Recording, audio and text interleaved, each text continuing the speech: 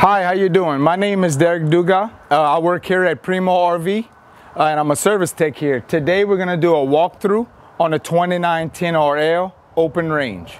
So let's get started. On the front side, you're going to have the electric jack. Here are your two switches. This side is just a light.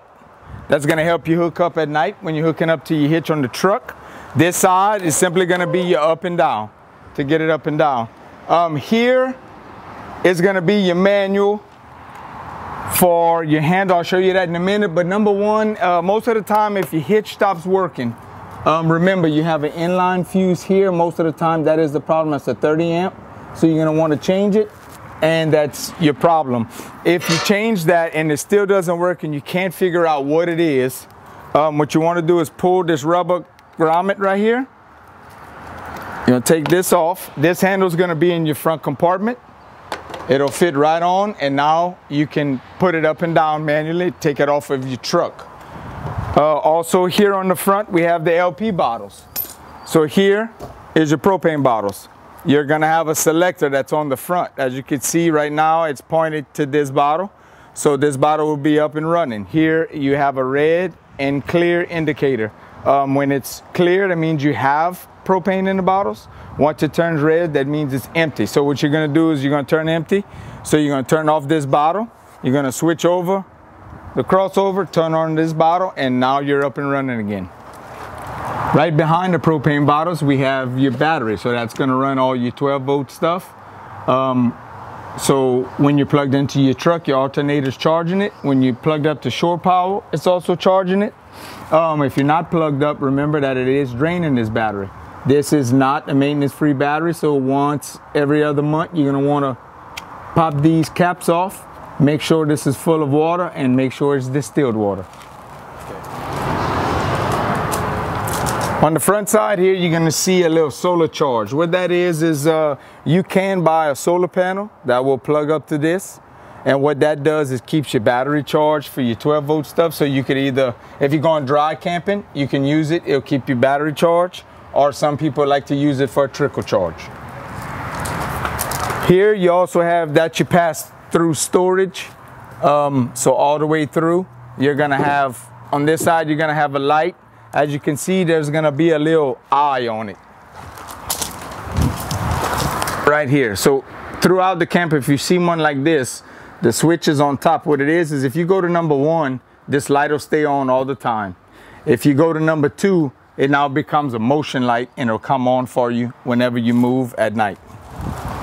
Right next to the light, you're gonna notice a little red handle. What that is your battery disconnect. So if you're gonna save this unit up and not plug it, what you're gonna wanna do is turn that off. And what that does, it kills all the power to your battery except the propane sniffer. That is wired directly to your battery.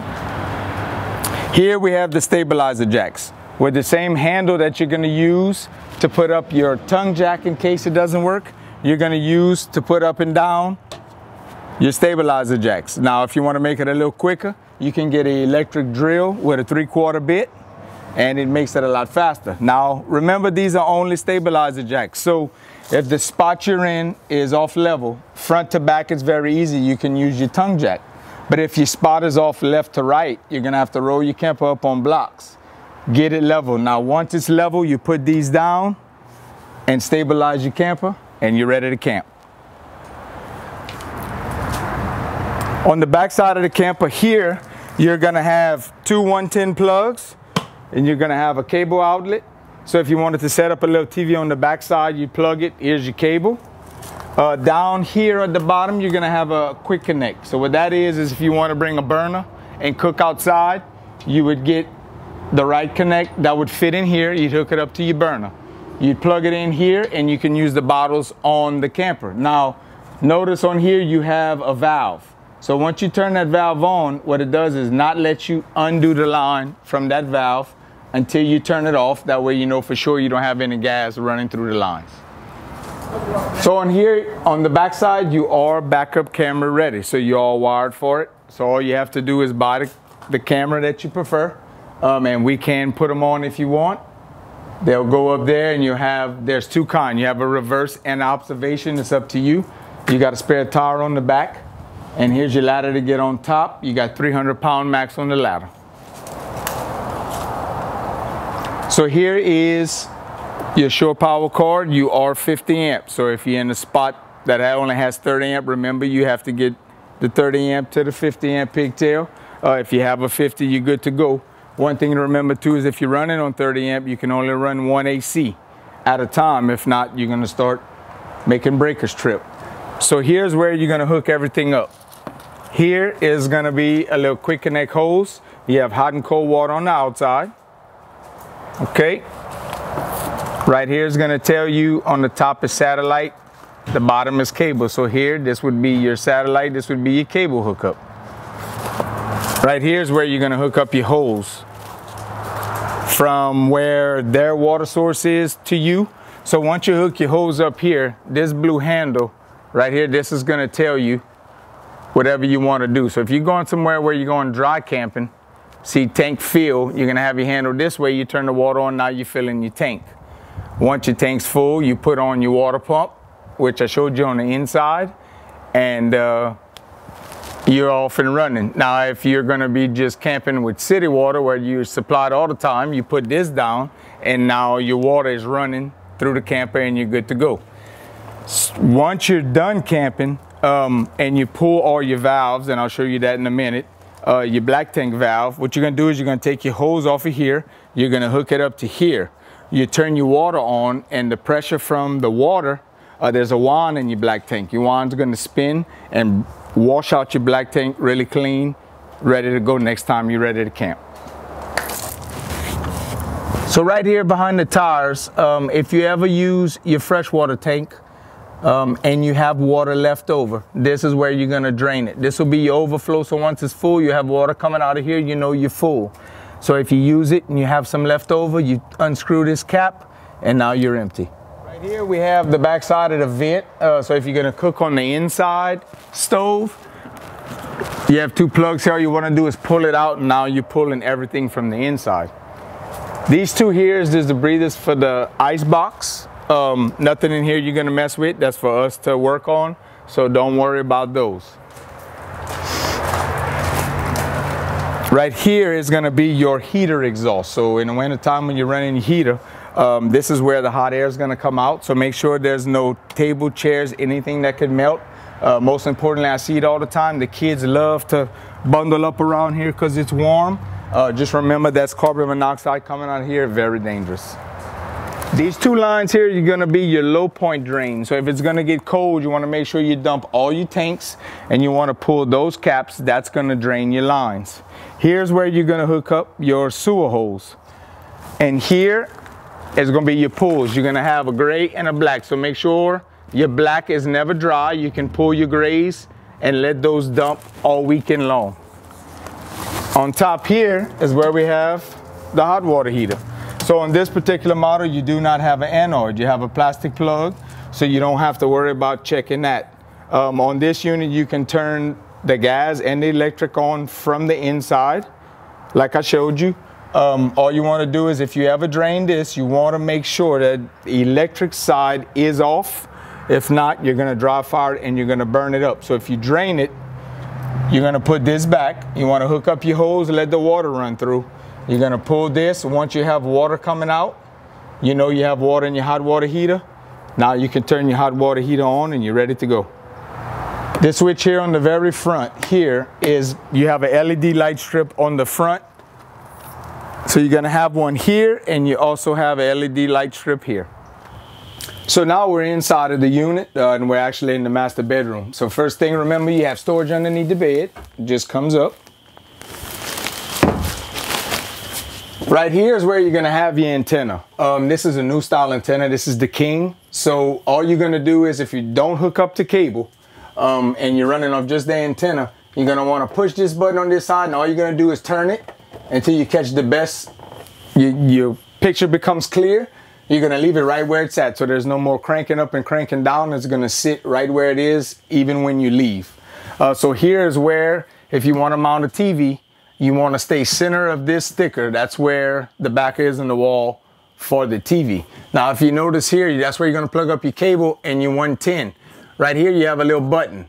It's off, now it's on. That's your booster for the antenna. So if you're gonna be using just the antenna with no cable, you're gonna wanna have it on so you can catch more channels. If you're gonna hook the cable up to the camper, a lot of times what happens is your picture's distorted and you can't get it clear. So what you're gonna wanna do is come in here and turn this amplifier off because it's making your picture distorted, and you should be fine. Here you're gonna have a manual vent. All you're gonna do is turn it. It'll open up and let the heat out. Just make sure it's closed.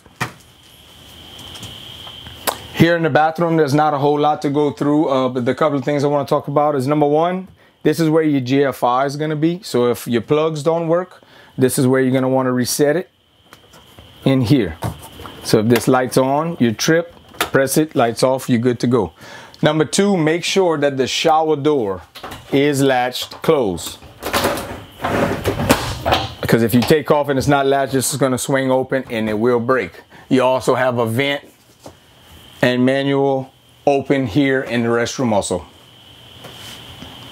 Here is your smoke detector. So this is gonna run off a 9-volt battery. So every once in a while you're gonna wanna check it, just like your house. Make sure you have power and that it's working right. Here on the wall is your 2 thermostats. This one's gonna be for your back AC. That's gonna be for your front AC. Be the same thing. It's gonna have 3 modes. You're gonna have an off, auto, fan, and then AC and furnace. So this will run your AC for the back. Your furnace is going to be tied into your front one. That's where you run your furnace. Down here is where you're going to have your propane sniffer. So this is directly wired to your battery. So as long as you have battery, this is going to work and you don't have to worry about it. One thing I want to say about these is just remember that these are sensitive. So 3 things to check if it goes off. Of course, number 1 is propane leak. Make sure you don't have a propane leak. But you're going to smell propane, but just check it. Number 2 is going to be if you spray Lysol or Glade or anything with heavy perfume. If you spray close to this and it falls on it, a lot of times it will make it go off. And number 3, if you save this camper and you don't plug it and your battery's running low, your 12 volt, when it gets to a certain charge, it will go off to let you know that you're fixing to not have the propane sniffer. So straight across from the propane sniffer, this is where all your breakers and fuses are located. This is your box. So everything's labeled and your fuses are on this side. Good thing about this is you notice they have a little window here. So if you ever see a little red light glowing, you're gonna open it, find which light it is, and that tells you which fuse is burnt. So we're here at the ice box. First thing you're gonna wanna do is once you get to your spot is put on a bottle. You always wanna put a bottle on whether you're cooking or not, because this is gonna use it. Here you're gonna have auto and gas. So when you're on auto, your bottle's on, you're plugged in. If y'all leave and go do something while you're camping, and the electricity turns off, this will automatically switch to gas to make sure that everything stays cold. And electricity is always first. So if it comes back on, it'll switch back to electric for you. That way you're not running on propane. Here in the middle is simply off. And then if you put it on gas, you have a bottle running. Now you're running on just gas for those long trips or no electricity. On the end, this is just your temperature. So how cold you want it, and you'll be off and running. So here on the stove, real easy. All you're gonna do is pick whatever burner you want. You're gonna turn it on. On this side, you have a spark. You're gonna turn it, and when the gas is hooked up, it'll light that one for you, and you'll be good to go. So here on the oven, we don't have a spark, so you're gonna have to light it yourself. So what you're gonna do is put it on pilot. You're gonna press and hold this button. You're gonna light down here where your pilot is. Once you see the little blue light, you're gonna press and hold this for about 10 seconds, let it purge, let it go, and then you're good to go. Just one thing is when you're done baking, make sure you put it in the off position. That way your pilot light don't stay running. Here we are at the entertainment. Here on the TV, you're gonna have a swing plate so you can pull it out and kind of set it wherever you're sitting. It'll let you see. Down here you have the fireplace, comes with a remote. You're gonna have 5 buttons. You're gonna have an on and off, you're gonna have a dimmer, the heat, the temperature, and the timer. This one here is just electric, so it helps you. You don't have to use any propane. You can also run just the lights without heat coming out if you wanted that. Here is your radio. Now this here is gonna be your radio, your CD player, and your DVD player, so it's already hooked up. So if you want to watch a movie, you can watch it. You're gonna have two zones. Zone 1 would be your inside, which will come out of here. Zone 2 is your outside speakers. So the sofa on the back folds out to make a full-size bed. You have your recliners, and the little booth dinette also makes a bed. So you would fold the legs, table would go on here, and these two would fill in the middle to finish your bed. So here we have the control panel for your unit. Here is going to be your water pump for when you go dry camping. You're going to fill your freshwater tank, put that on, that's running through the camper. This is your interior lights. This would be your exterior lights on the outside. This right here is how you're going to work your hot water heater. So this side would be your gas, and that will light by itself. This side would be your electric. So you can work them both from the inside. On this unit, you have two awnings. This one will run your first awning, which is on the main door, and this is the one on the slide. This here will be your slide 1 and slide 2, be your living room and your kitchen. And here is where all your levels are. So this is your battery, you got your fresh water, your black water, your gray water. And on this one, it has an auxiliary, which it doesn't have the tank, but this is a generic board. So if you'd have like a washer and dryer, that's what that would be for. I would like to say congratulations on the purchase of your new open range camper, and I would like to say welcome to the Primeaux family.